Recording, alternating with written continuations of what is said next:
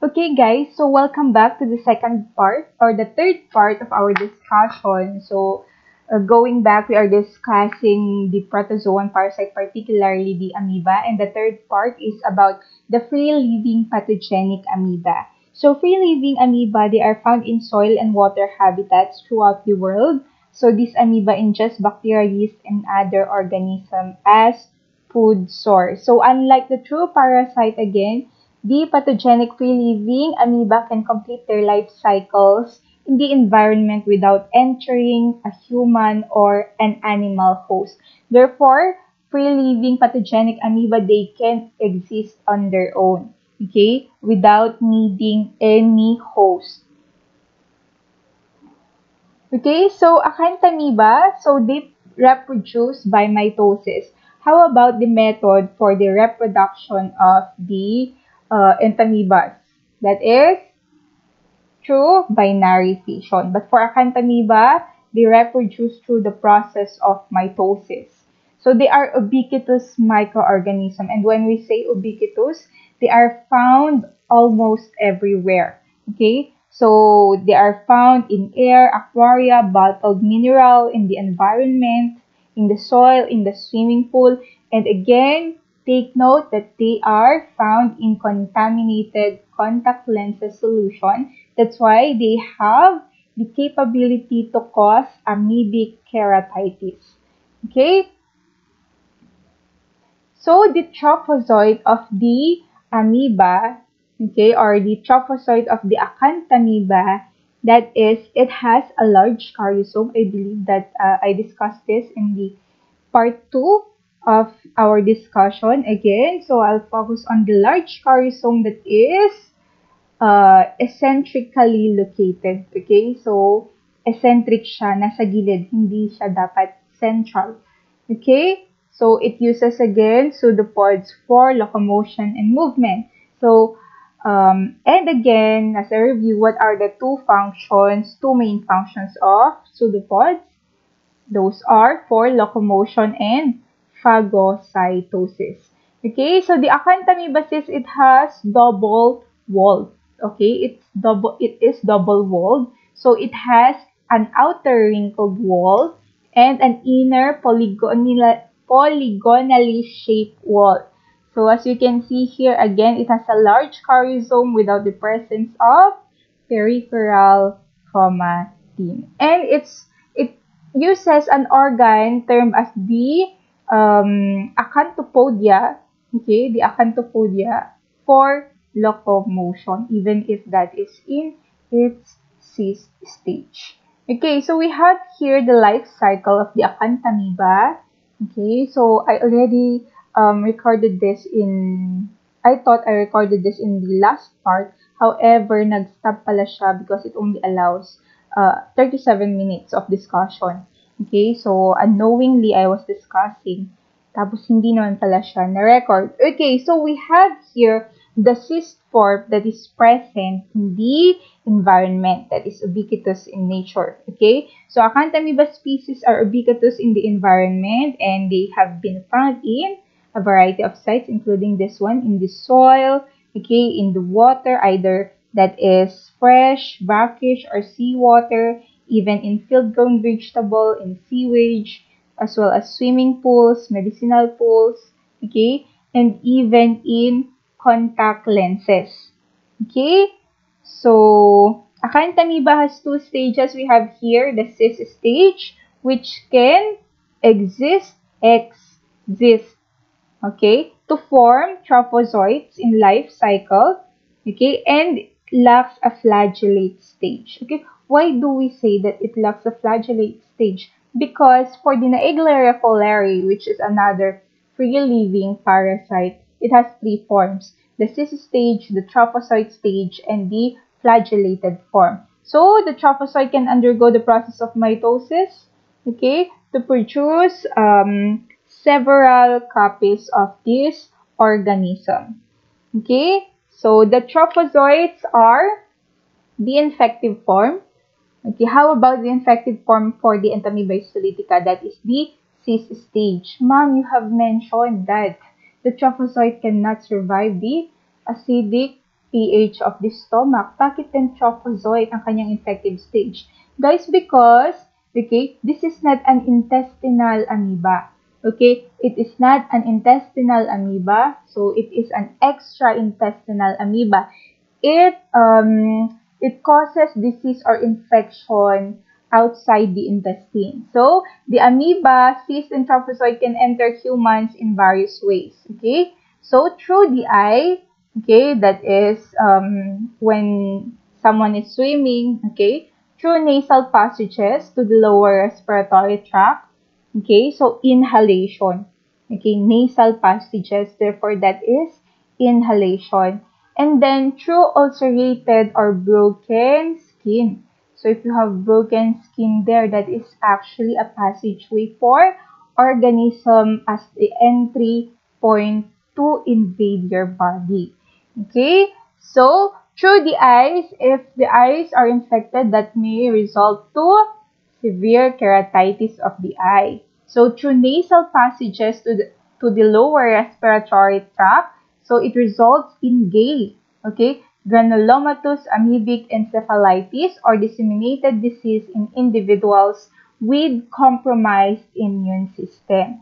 Okay, and through ulcerated or broken skin, that may result also to GAE, okay, disseminated disease or skin lesion in individuals with compromised immune system. So either that is you acquired this parasite through the nasal or through a broken skin, it can lead to same types of diseases. Okay, so this one. Unlike for the infection of the eye that may lead to amoebic keratitis.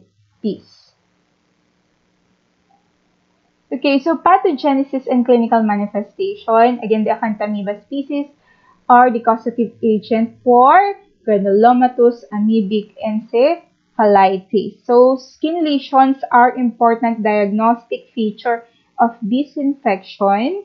So, this is an ocular surface pathogen. Okay, this is for the amoebic keratitis. It has an incubation period of 10 days. Okay? And clinical manifestations are mental abnormalities, meningism, localized neurological, as well as coma. Okay? So the GAE, okay, GAE na lang because it's very long. GAE starts slowly with symptoms like headache, nausea, dizziness, irritability, and low-grade fever. Okay, there are also changes in behavior. Okay, parang girls, parang tayo to kapag nagme-mens. Changes in behavior are an important sign. Okay, because the target of the Acanthamoeba is the central, not only the central nervous system, but the brain.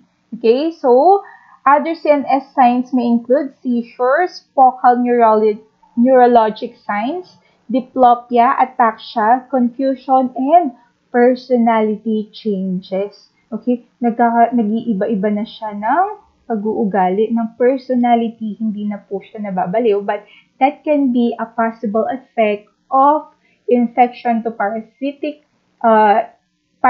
infection, particularly the Acanthamoeba species, which may progress to form the GAE. Okay, so pathogenesis. So route of invasion in the CNS through the circulatory system. Okay, through the circulatory system. Therefore, they enter through the circulation to reach the brain. Okay, to reach the brain. Unlike for Naegleria fowleri, they use the olfactory nerve. Okay, the olfactory nerve. But for the Acanthamoeba, they can access the brain or they can go to the brain through our circulatory system. Most affected areas of the brain are the posterior fossa structures, the encephalon, thalamus, and brainstem. So the diagnosis for Acanthamoeba encephalitis that is done after death. So most likely that is through an autopsy. Okay, so there is the demonstration of the parasite in tissues using histopathologic stains and microscopy. Therefore, they will get brain sample, okay, for histologic stains. Okay? For acanthamoeba keratitis, that is through epithelial biopsy. So, epithelial biopsy. Okay, and again, how can you acquire acanthamoeba keratitis? Through, through an infected contact lens solution. That's why, guys, you follow your doctor's prescription or suggestion that you have to change the solution of your contact lenses because that can be contaminated by acanthamoeba species. Ma'am, okay, question. How about if we ingest the infective stage of the acanthamoeba species? Magkakaroon po ba kami ng disease? Okay, would that result to gay? Of course not, guys, because the infective stage, which is the trophozoite, cannot survive the acidic pH of the stomach. Okay, so the infective stage trophozoite can cause an infection to humans because it uses other entry points, which are the nose, the eyes, and broken skin. Okay, so we proceed with the other free-living pathogenic amoeba, which is the Naegleria fowleri. Okay, guys, take note for the for acanthamoeba infection that results to gait, it has a very high mortality rate and death rate. Masyadong madami ang namamatay. Sobrang konti lang ang nakakasurvive due to acanthamoeba infection, even for Naegleria fowleri infection. Okay, so that is even for Naegleria fowleri infection. So, it is a free-living amoeboflagellate. Why amoeboflagellate? Because this is the only, among the parasites that we discussed under amoeba, it is the only parasite with a flagellate form. Therefore, it has three different forms, the cyst, the trophozoite, and the flagellate form. So, with only one pathogenic species, so that is the Naegleria fowleri. So that is the only pathogenic species of the Naegleria. So it can cause fatal meningoencephalitis. The trophozoite forms a pair of flagella originating from the tip of a pear-shaped cell body. Okay, so we have here this is the trophozoite form. This is the flagellated form.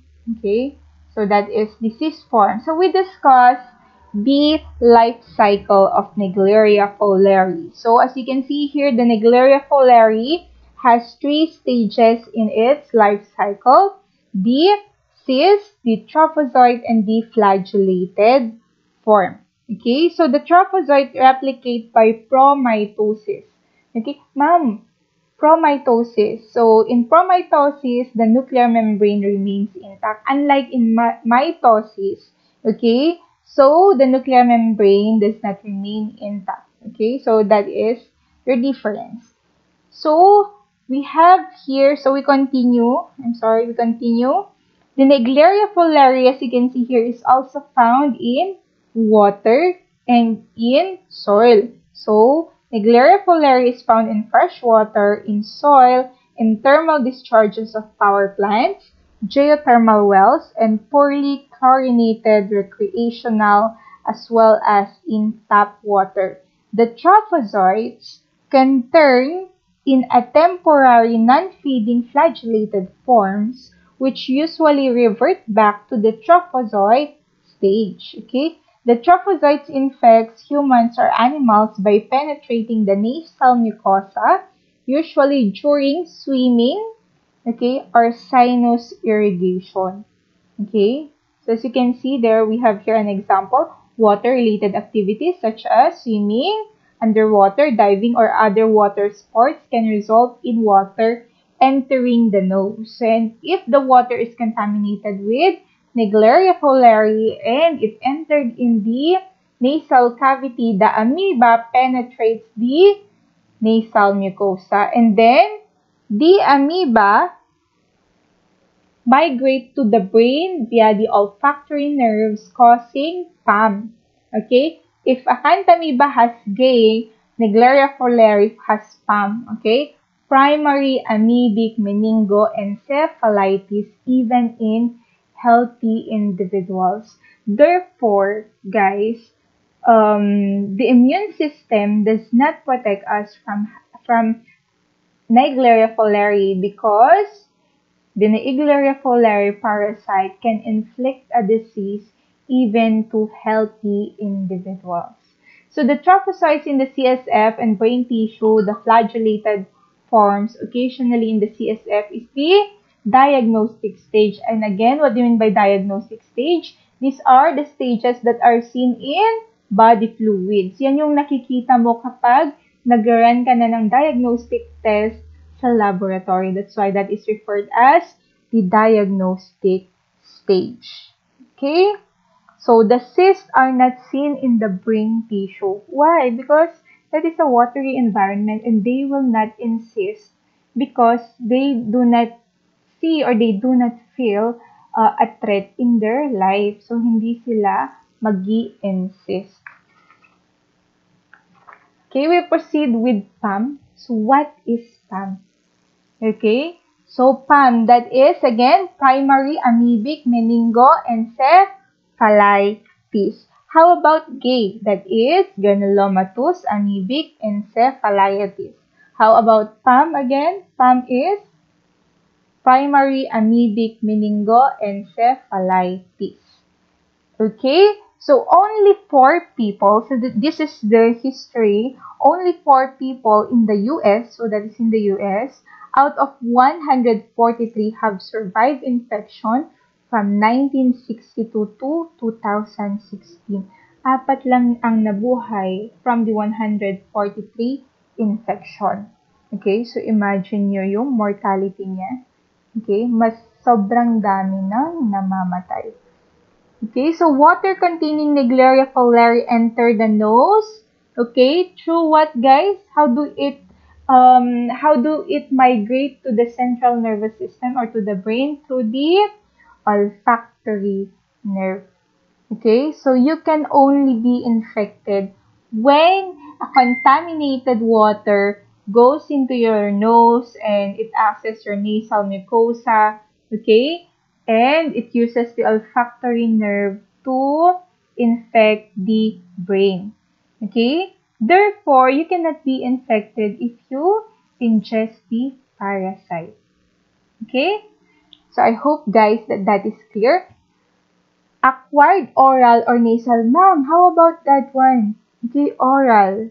Okay, acquired or oral intranasal when swimming in contaminated pools, lakes, and rivers. But you have there the term oral.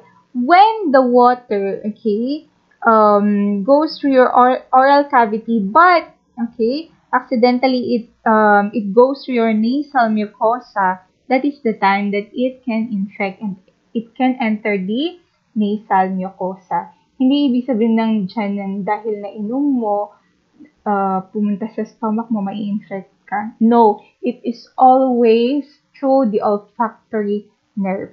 Okay, so when swimming, acquired oral or intranasal when swimming in contaminated pools, lakes, and river, as well as the inhalation of contaminated dust containing the trophozoite. Okay, so you can still acquire this Naegleria fowleri through this mode of transmission. Okay, so what else? Next, so according to CDC or Center for Disease and Control, you cannot get infected from swallowing water with contaminated with Naegleria fowleri. Okay, again, that is a research conducted by the CDC, so hindi mo po yan makukuha. So, Naegleria invades brain and meninges via the nasal mucosa. Infection by inhalation of cysts in dust or soil particles has also been reported. So, the pathogenic species are able to survive in a chlorinated water up to 5 microgram per ml.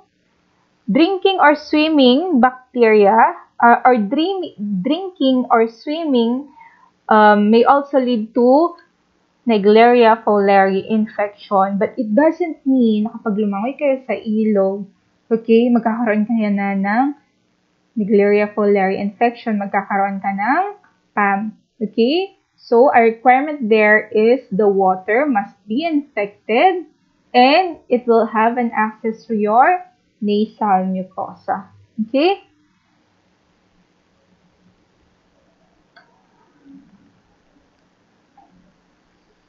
So, PAM is characterized by fever, headache, vomiting, signs of meningeal irritation, and encephalitis with rapid progression to coma and death. Okay, so rapid progression. The incubation period, so that is, I think, up to 10 days. So, most likely, the individual will die within the 10 days period. PAM exhibits increased WBC with high percentage of polymorphonuclear cell, hypoglycoratia, and elevated protein level. What do you mean by hypoglycoratia? That is low level of glucose in the CSF. So that is the counterpart of hypoglycemia, but hypoglycemia refers to low blood sugar level in the blood. Okay, this is for the CSF. Okay, so diagnosis, demonstration of trophozoites in the brain and CSF, as well as the use of bacteria-seeded agar medium. So aspirate suspected of Naegleria infection may be introduced in this medium. The trophozoite be identified with the presence of blunt lobopseudopodia with directional motility. Okay, so molecular techniques are also possible. So treatment, that is polyethylene antibiotic amphotericin B. But aside from this one, I'm so certain that there are other treatment or other medicine that is used together with this one. Because again, they are targeting the brain. And take note, medicine do not have an easy access to the brain because of the presence of the blood-brain barrier. So we have here the flagellated form, and this is the cyst form, showing the double-walled cyst. Okay, it has two walls, cyst wall, and this is the other cyst wall. It does not show peripheral chromatin, so it shows a central caryosome, central large caryosome, unlike for the Acanthamoeba species. So it has a flagella, therefore this is the flagellated form. Okay, so these are the three stages. The cyst can exist to form the amoeboid trophozoite. So the amoeboid trophozoite can become the flagellated form. So the flagellated form can turn back to become the amoeboid trophozoite. Ma'am, what is the essence of having another stage? Because this one, guys, since it has flagella, it has an easier access to food. Okay? So, mas madali siyang makahanap ng pagkain niya if that is in flagellated form. Okay? So, guys, I have a mnemonic here for PAM and GAY. So, I was the one who made this mnemonic way back in 2017 during the first time that I teach this subject with the batch of Pinoa Andres. Okay, and sino pa ba yung mga kabatch nila? I forgot sila CJ, okay, CJ Tamayaw, Ian Castillo, okay, as well as Salva. So, here it is, guys, for you to easily memorize, okay, or, yes, to memorize the PAM and the GAY. Remember, we have pamintang negra, pamintang negra, ang negra maitim. So, paminta.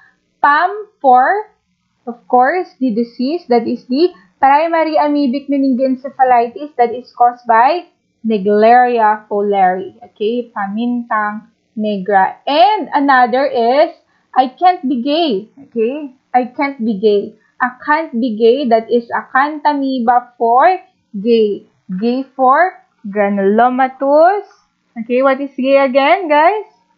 And 1, 2, 3, 4, granulomatous, amoebic, encephalitis. So, pamentang negra and acanthidae. Okay? So, whatever. So, I think I discussed this mnemonic to you already. So, the N for enterocytes, okay, which refers to the intestine. Amoeba as a protozoan parasite. Histamines, the tissues, and Litica lysis.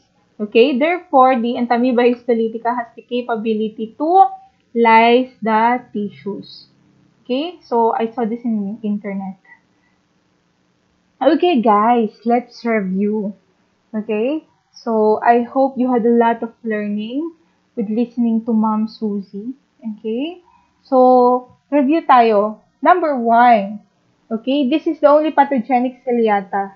That is 5, 4, 3, 2, 1. Ano na ulit yun, guys? That is the Balantidium coli. That is the only pathogenic parasite amoeba. Okay? So that is Entamoeba histolytica if you exclude the free-living amoeba. Okay, Entamoeba histolytica is morphologically similar with dispar. Okay, and even Hartmanni, but the Hartmanni is smaller in size, which has the flagellated form, that is the Naegleria fowleri. Parasite regarded as old man with eyeglasses, that is the Charja lamblia. So, isipin nyo na lang, Charja, yung mga guard, starts with letter G. Most madaming naka-eyeglasses. Okay? Char. Differentiate the trophozoite from the cyst stage. The cyst stage, that is spherical in shape. Okay? So, unlike the trophozoite, they have the pseudopods. The trophozoite are the infective stage 4, Acanthamoeba and Naegleria, but the cyst stage is the infective form for Entamoeba histolytica. What stages would you expect to see in a form stool? Yung matigas. Okay, matigas na poop. So, we have the cyst stage. What stages would you expect to see in semi-form stool? Both the cyst and the trophozoite.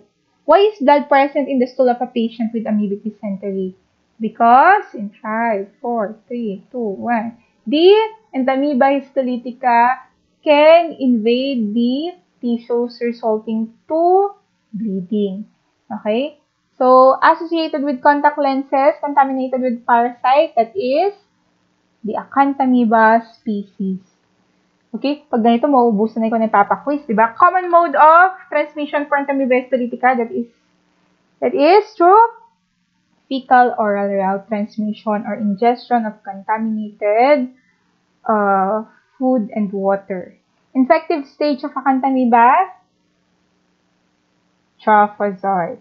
Associated with the disease PAM, Naegleria fowleri, pamentang negra, pamentang negra, so PAM for Naegleria fowleri. Treatment for commensal amoeba, guys, like Entamoeba coli, okay, Entamoeba dispar. Ano yung treatment nila?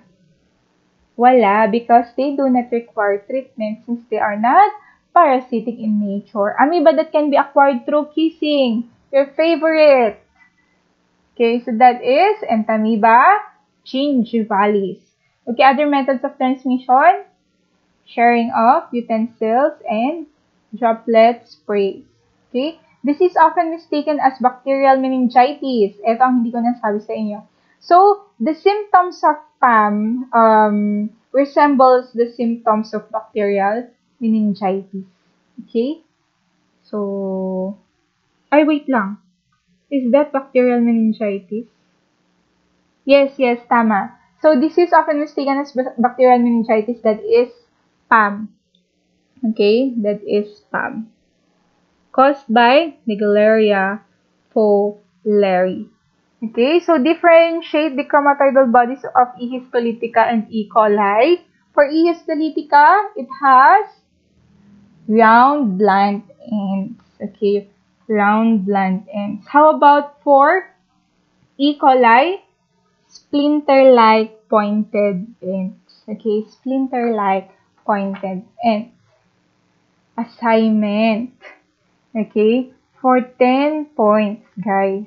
Is there an amoeba that can be transferred to other individual through sex? Uy, okay. Meron kayang amoeba? We are not referring to, ano na ulit yun? Trichomonas vaginalis because uh, that is not an amoeba. Okay? Si Trichomonas is not an amoeba. So, if there is, so if your answer is yes, what is that parasite and how?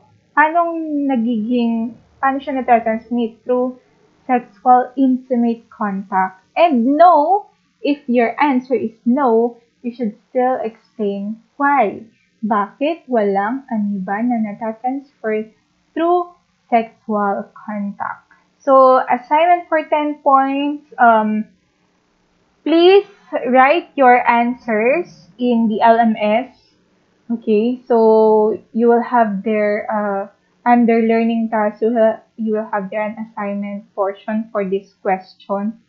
Okay, but please see to it na hindi kayo pare-pareho ng sagot.